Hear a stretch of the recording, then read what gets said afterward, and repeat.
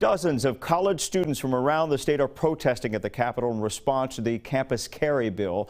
That bill has sparked some controversy throughout West Virginia.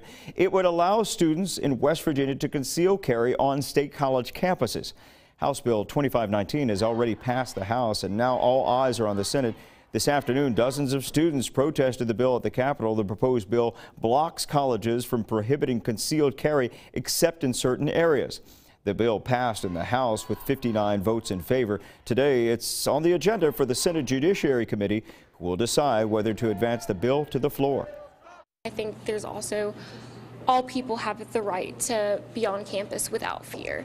And for a lot of people, this would cause that fear. And they do, have a point. They say, good guys with guns stop bad guys with guns. But not all good guys with guns are trained for emergency situations. The statistical reports I've seen on both sides of the issue don't really prove one way or the other whether campus carries a risk or not. I would probably vote for it simply because it's a constitutional. The bill has certain restrictions and would allow colleges to ban firearms from stadiums, daycare, and campus law enforcement buildings.